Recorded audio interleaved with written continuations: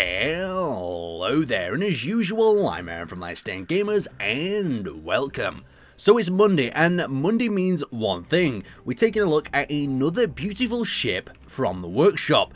Now, this may amaze you, but this is another completely vanilla modless design.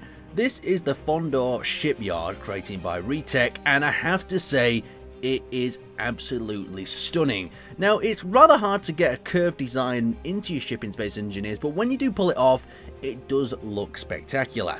So let's have a look at the back here. You can see we've got these two wing areas that sort of curve out. So this is a shipyard itself. I'm guessing it's not to really be moved too much, but it can be moved under its own power ever so slowly and slightly. So let's start at the front of the shipyard. Well, I'm hoping this is the front of the shipyard. So if we head over into this area, we have ourselves this overhanging gap that leads to these various different oxygen tanks. Now, this area is quite simple compared to the other side. We've got these ribbed little sections adding a little bit of detail, and we've got multiple entrance points. Now, what's really good, since this is based on a Star Wars type design, we've got each one of these doors all over the ship is designed so it could have some sort of force field generator protecting from ships just going straight inside and destroying everything. Now, we'll dip in and out throughout this design because the interior is honestly quite simple, but it's quite beautiful in its own right. So down here below, since this is a shipyard, it has lots of access to the outside world, so you can get your ships in here, do different sort of maintenance. We've got them rusty looking hydrogen tanks in various different areas.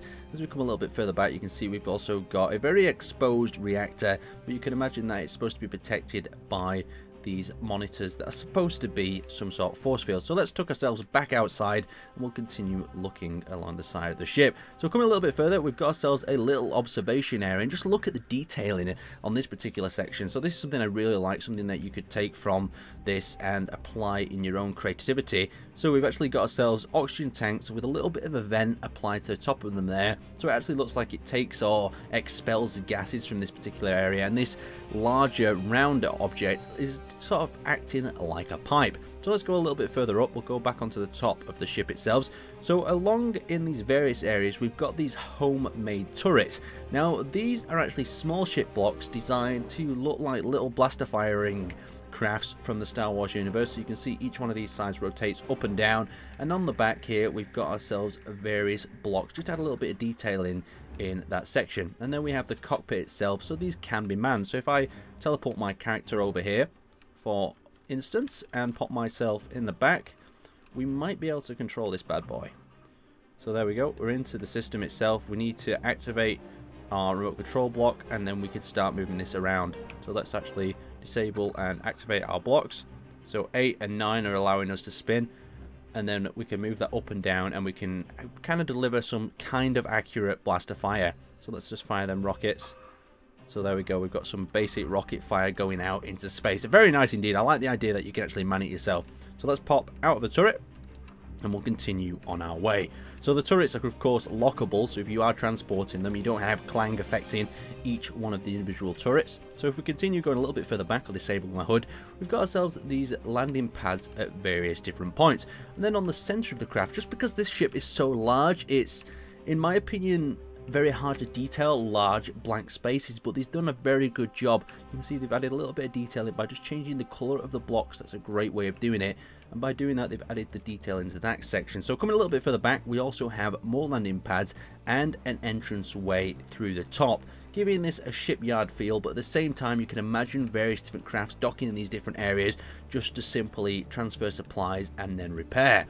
So going down the other side, we've got ourselves the same sort of setup, the doors at the bottom as well as the various turrets. I just really like the design of them particular turrets in that section. So coming a little bit further back, we also have this little detailing spot I really do like. So this is a mixture of them add-on modules that are doing nothing but adding a little bit of detail, and then you've got the hydrogen tanks below in this sloped sort of section with the round blocks applied to the lid, creating just a bit more detail and giving it that effect that we really do like. And from the distance you can see he's done that effect in this area once again, using a variety of catwalk blocks, changing the colours, and then adding some slope blocks in there just to create a bit of detail in what would otherwise be a very plain area. So as we're coming up into this rear area, we've got ourselves landing pads once again and another entrance point, and then we come up to what you could sort of suppose was a bridge. I imagined it was a bridge at the time, but when you actually look at this could just be some sort of communications array, some way of relaying information to the various ships that are going to be sort of transporting or delivering different equipment to this shipyard. So this is where it gets a little bit crazy, a little bit different. We've got these arms that extend out from the actual shipyard itself, creating this really nice sort of, you can imagine these could repair or clamp on to larger vessels as they attempt to repair and to stop them from generally drifting off into space if they don't have their own sort of power. And you can see as we come a little bit closer, we've got ourselves a stairways, a bit more detailing, and we have ourselves some blast doors here, so these blast doors can actually be activated and you can send out your various repair drones. Sadly in this side there isn't any detail, maybe it'll be added in the future. So let's pop back up and we'll continue moving around. So what really does blow my mind in this is how he's created this curve. So at the bottom he's outlined his curve with the actual blocks itself, and then he's staggered it in a very Minecraft sort of style to create the curve, and from a distance it just looks dead smooth. It looks absolutely lovely. And then we come down the other side, we've got this almost stadium type effect. So you can see it's staggered down into this area, various communications arrays. You could obviously have windows and different things in this area. Just look at these different struts he's put in there. And up close, obviously, you can see each and individual ridge. But as we sort of scroll back, you see how it looks even smoother.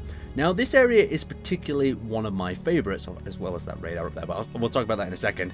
So you can see we've got the various little docks for ships on both sides. We've got this lower hangar that you could just imagine ships whipping in and out of, cutting through the center. And we've also got this hangar up here as well, with the variety of different levels of force field and these shiny pads in there. Just look at the detailing in here. We've got this lovely round chamber, very, very nice and detailed indeed. So let's go up to that little radar array that Aaron really likes. So this is just a really cool detailed part.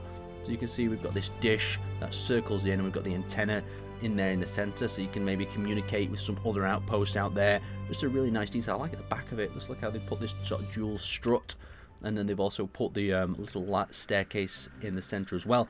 And on each side they have these little pylons that I can only imagine are some sort of refueling bay because of the way that this pylon sits out here. You can imagine a larger ship coming docking with this, refueling rather than having to be docked with the central sort of pads. Overall, a very, very beautiful design. If we go underneath as well, you can see the reverse sort of area for that round section. Just look how it smooths across. It's beautiful. Let me turn the light on and have a little bit of a better look. And you can see the detailing underneath there. You just not missed an area when it comes to detailing, and that's just really important to me when you involve a design like this. Anyway, let's take this for a quick test drive. So we're going into the bridge that is actually completely cut off. You can't actually see out of it. So if I just spawn into it, you can see my character. It's inside here, and we can take this thing for a little bit of a spin. So let's see what acceleration we've got here. I'm expecting a really slow sort of acceleration, and that's exactly what we've got since we're basically moving a whole shipyard. So let's see how fast it stops from 5. Okay, you can hear it thrusting away. It's trying to slow down. Alright, it doesn't do too badly. If you wanted to get from point A to B with it, or just reposition it so you can dock a ship a little bit better, it's perfectly fine. Anyway, I'd like to thank you guys for watching, and make sure you check the link out to this in the description below. Let me know what you'd like me to feature next week. Anyway, thanks for watching, and I'll see you